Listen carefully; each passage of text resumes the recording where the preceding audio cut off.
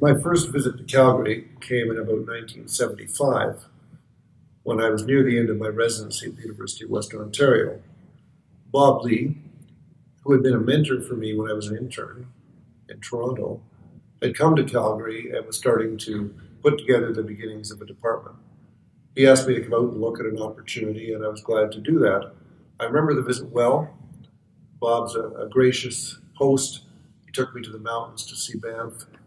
At the time, it was not quite enough to lure me, but certainly he planted the seed. So my next encounter with Calgary came in 1990 when I was one of a number of candidates to replace Bob as he was stepping down as the head of the Department of Clinical Neurosciences. I was honored to be asked to look at that job, and I sensed the potential of Calgary and the University of Calgary and the new Department of Clinical Neurosciences on that visit. Fortunately, I was offered the job in the end and started the job on the 1st of September, 1991. I was really fortunate that a good groundwork had been laid for the department, and there were many strong people in the department, including the two founders, Bob Lee and Frank LeBlanc. And I would boil down my philosophy about building a department and success in this sort of enterprise into one word, and that's people. So there were already some good people on site, and I set out trying to recruit more good people who I knew would be builders and make things stronger in the time to come. My first attempt at recruit came a week after I had arrived, at a point when I barely knew where the washrooms were. My former resident and younger colleague, Doug Zakodny, was returning from Vancouver on a trip back to Queens, and I'd asked him to stop in to see me. Doug and I had a good visit, and I told him I was keen to recruit him.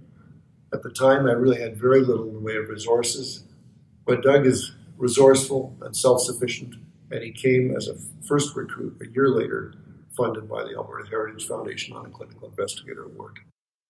Our residency programs were small when I first came to Calgary. Nothing like they are today, where they're very large, very successful, and I think provide a very high quality of training.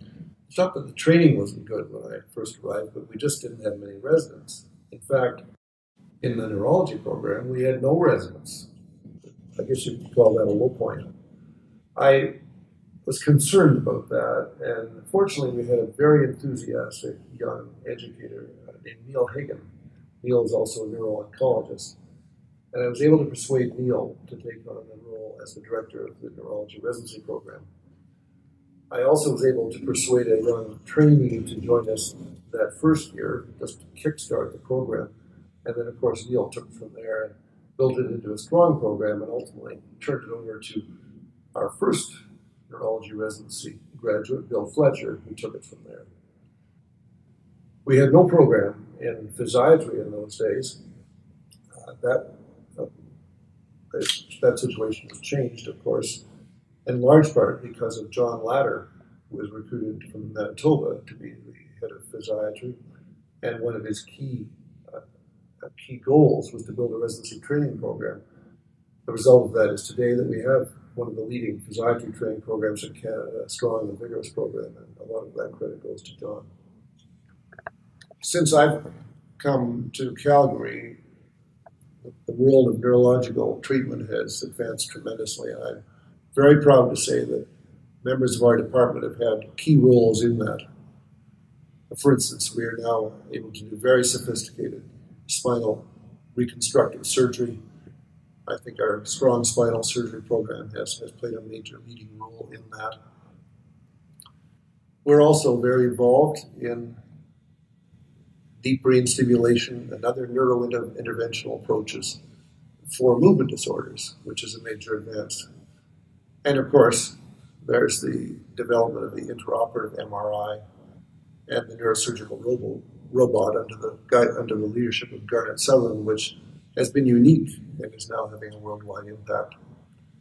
The other area to mention is stroke, which I've commented on earlier, but some specific things.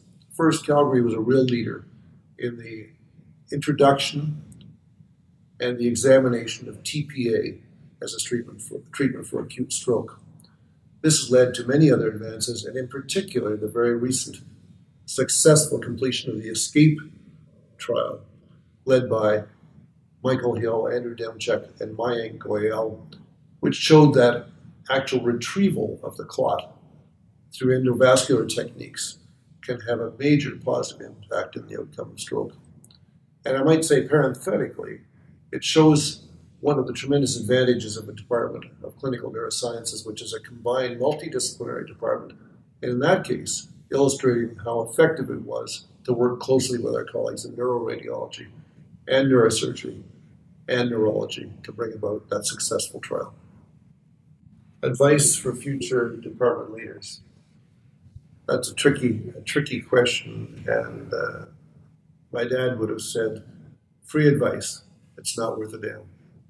But I'll take a shot anyway. I think it might be best to explain my philosophy in that area by telling a little story with a neurological twist. About 2002, we decided to enter a team into the Calgary Marathon Relay. This was a neurologically oriented team, which we called Équipe Neurologique. And what I did as team captain was to recruit people who were younger than I was and ran faster than I did. These people included Walter Hader, Phil Barber, and Mark Poulin. They were rabbits. And wouldn't you know it, we came in first in a time of 2:54. I've adopted that same approach to leadership, and I would express it in this way. I think it's best to surround yourself with people who are smarter than you are and work harder than you do. It's also important, of course, to give those people space to operate, provide constructive feedback, and really celebrate their successes.